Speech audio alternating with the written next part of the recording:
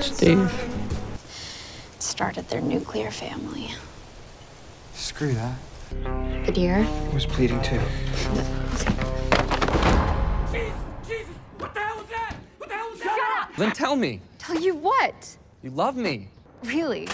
Heretic!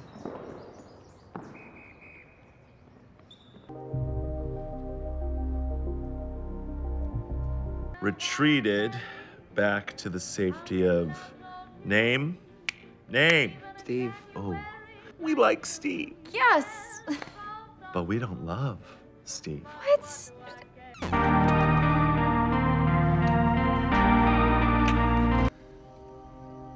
Steve.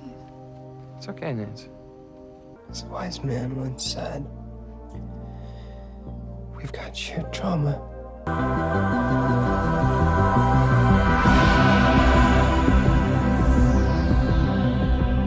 Hello, ladies and gentlemen. E-Tep right back here with you. It is a new year. We're talking about some new topics, a show I binge watched while I was sick over Christmas break, Stranger Things, and we touched on this last night during our main event topic on the show. The entire member stream, almost in its entirety, was dedicated to talking about, Stranger Things and a few extra articles we didn't get to cover on the main show. And here I am with one left over.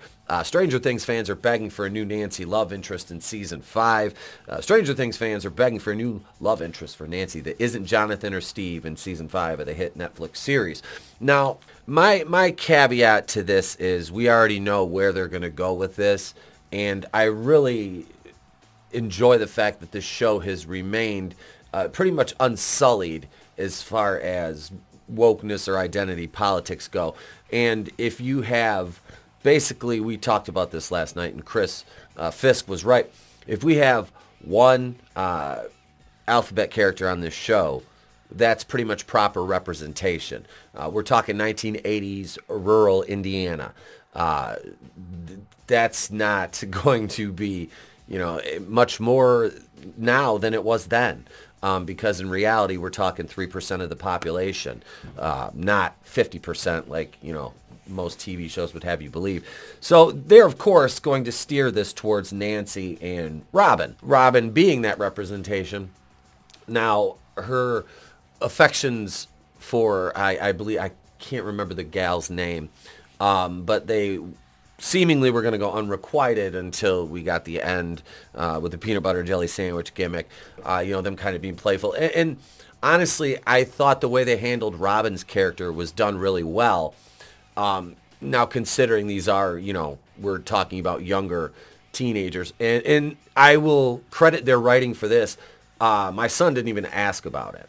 Now, there's been other series where things have come up and he's asked me a question and I've kind of dodged it because of how young he is. He really likes this show and it was never even a question. So, and then there's the obvious, not only to talk about Nancy, but Will Byers as well, is they've kind of danced around the topic of him possibly, being gay, which I don't think would be too far removed from where his character is. And I honestly, I don't need to do that. They really don't. Leaving it ambiguous would be just as effective, if not more, to your audience, because you're going to alienate less people that way.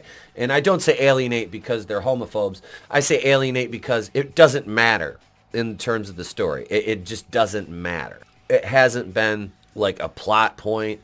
It's not relevant to the larger story unless it's written that way, which, I mean, in the last season, it doesn't make sense to do that. And kind of to bring this back with Nancy as well, it doesn't make sense. So let's see what the article says, though. Netflix viewers want to see Nancy with a new love interest in Stranger Things Season 5. Of the many interconnected plot lines in the hit sci-fi series, Nancy Wheeler's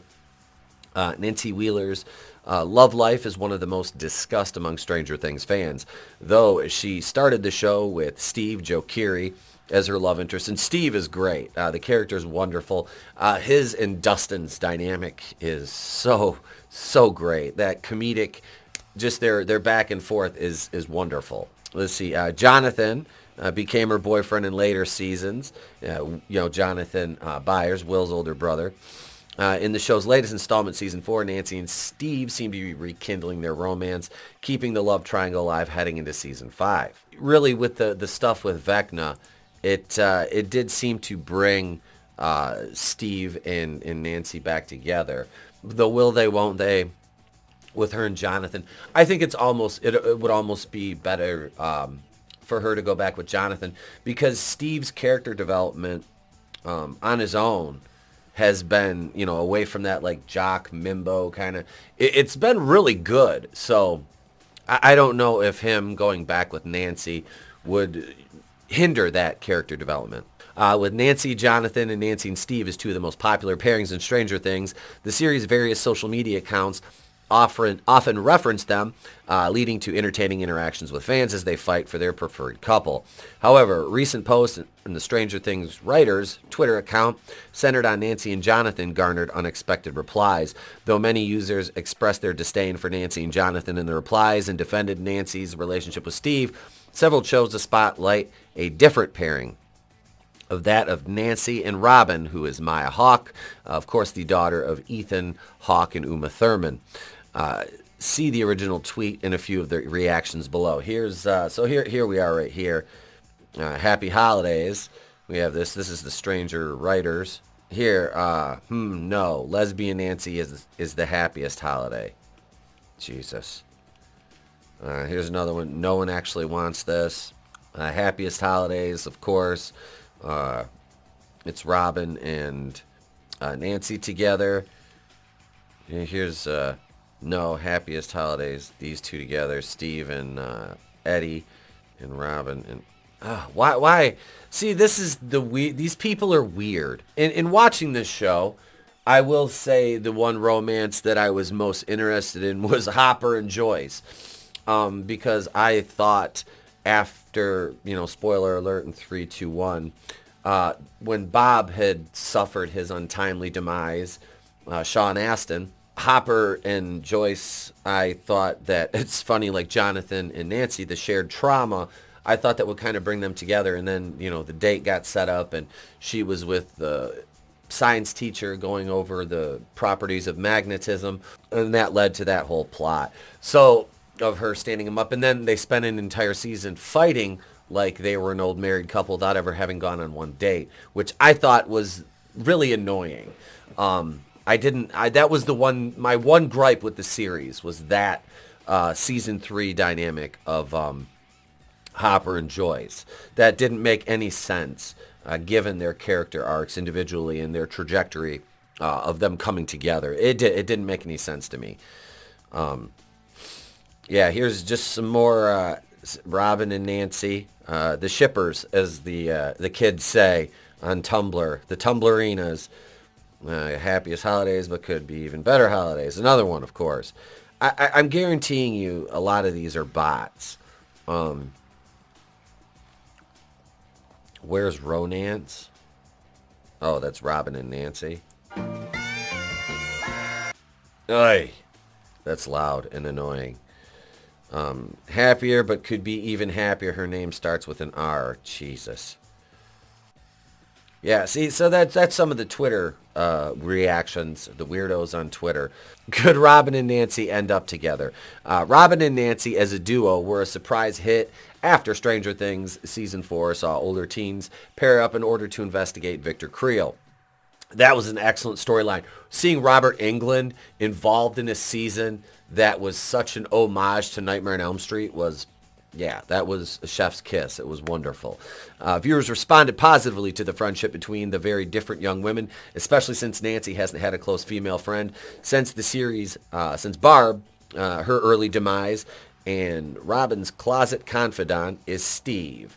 While the strong female friendship was a promising direction for the sci-fi series, some Stranger Things fans picked up on romantic tension between the pair, possibly due to the appeal of opposites attracting and Robin's confirmed attraction to women. Okay, so just because Robin has an attraction to women, Nancy's a woman, why not scissor, right? I could do without the whole love triangle with Nancy and Jonathan and Steve. It's never enough. It's never enough. You know, I don't get it. I really don't get it. But it's probably because I don't. And this is another thing that all my criticisms of this get dismissed because I'm just a straight, right? You know, which is straight, and you know, I'm married and to a woman, and it's like they're like, oh, you're just a white guy, and it's like, wait, so just because that my opinion doesn't count? Well, you know, like I said, we're talking 3% or less of the entire populace. Doesn't get to dictate, you know, everything. Now, if you want to have a relationship for a character who is confirmed lesbian, you don't need this character that's been 4 seasons, and just because there's 2 women, they're just saying 2 women can't be friends. They just can't. They just can't. They have to scissor, and that's stupid. It's absolutely stupid that. And I'm not blaming the Duffer Brothers for this. This is fans. You know, and they've done an excellent job with this series. Like I said, my complaints to this were just levied to Joyce and Hopper's. You know, they're dynamic. But no, this just because there's 2 women together, it's like, oh my God, they can't be friends. They have to be lesbians. It's like, why? Why? That really downplays the actual, you know, female friendships, the power of that. As for the possibility of the relationship becoming canon in Stranger Things Season 5, it's unlikely the series will take that route. Thank you very much. Due to the many seasons that have established Steve, Nancy, and Jonathan as a central love story within the older teen group.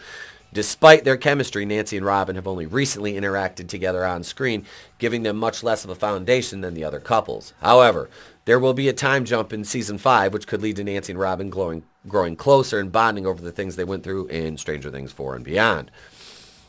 Additionally, tweets from the Stranger Things writers account seem to leave room for the possibility of a new love story for Nancy.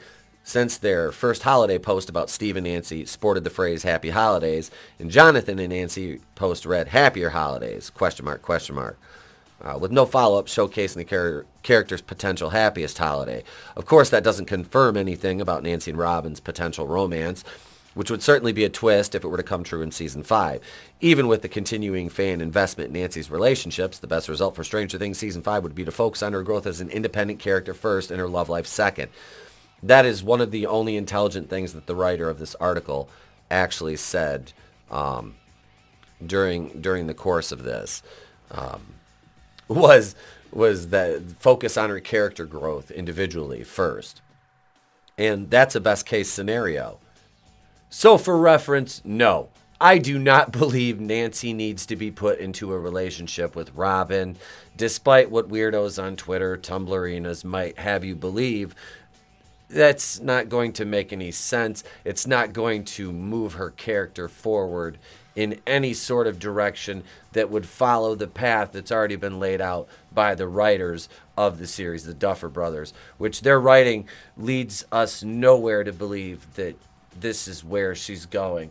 And I think the people that are picking up on that supposed sexual tension between Nancy and Robin are the ones that just insist that 2 females or 2 males cannot simply be friends without having some weird sexual encounter or attraction between them, which that totally takes away from like platonic relationships. That doesn't make any sense. That is to literally, you know, deconstruct the concept of a platonic relationship, and that would be the intention. And these writers, that's not their modus operandi. They have written an extremely well-crafted show with compelling characters.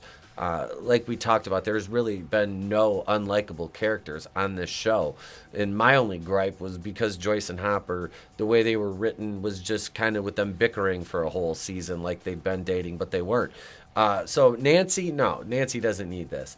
The triangle, the love triangle with her, Steve, and Jonathan, name eluded me for a second, Jonathan, has been, you know, it served its purpose, but she can move forward, you know, either by herself or, like I said, it would serve her better to be with Jonathan than it would with Steve, because Steve's another character with great individual growth away from being in a relationship with Nancy. So despite what, you know, they might have leaned in, I think that would be a mistake to put those two back together. But and that's because they have just, their characters have grown so well apart from each other, like I said, and I don't see it as a hindrance putting her back with Jonathan, much as I would seeing it would hinder her with Steve. You know, that just seems like a backslide. But, and that's not to the detriment of his character either. But like I said, individually, they're just far better off. You know, the friends thing, that definitely works. And it, keeping them that way would prove that, you know, it is a platonic relationship is possible, ladies and gentlemen, contrary to what writers may have you believe. But no, that's it, gang. Welcome to all the new channel members. Thank you for joining. We truly appreciate you all. And yeah, just thank you for watching, gang. Slap that like button if you haven't yet. Subscribe. Ding the bell for notifications, all the fun stuff. I'm Tepo Kuyin of the Place to Be Reviews. We've been here with all these. If we don't see you, have a great day. A pleasant tomorrow. We'll catch you on the next one. It's better to burn out than to fade away. I could do this all.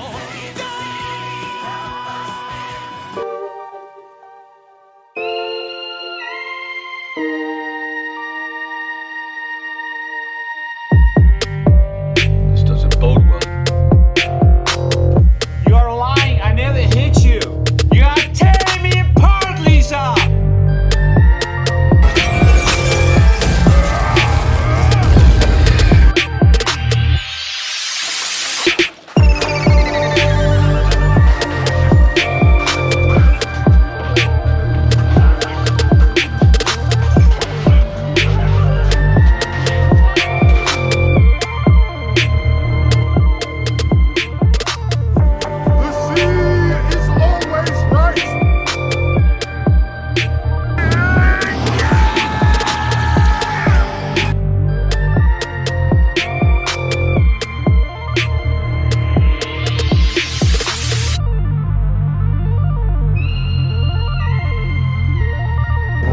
No tears, please. It's a waste of good suffering.